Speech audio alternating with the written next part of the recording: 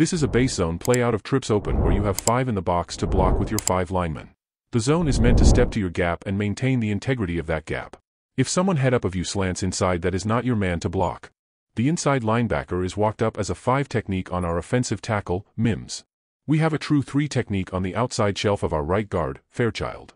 We have a shade weak, or 1 technique to our center, Van Pran. Micah Morris would be considered uncovered in this front, and Green has a 4-eye technique in front of him. Everyone initially makes a good zone step except for Fairchild, who should be posting with his left hand but climbing to the inside backer quicker. He does finally come off the block with Van Pran, but he gets there a little late and out of control, causing a run bubble that actually helps Robinson cut back inside of the over pursuit. Green, Morris, Van Pran and Mims engage their correct gap and lock on. Robinson only has to make the one-person miss where he hurdles his own guard to take it to the house for a tutty. HazeBringer Productions.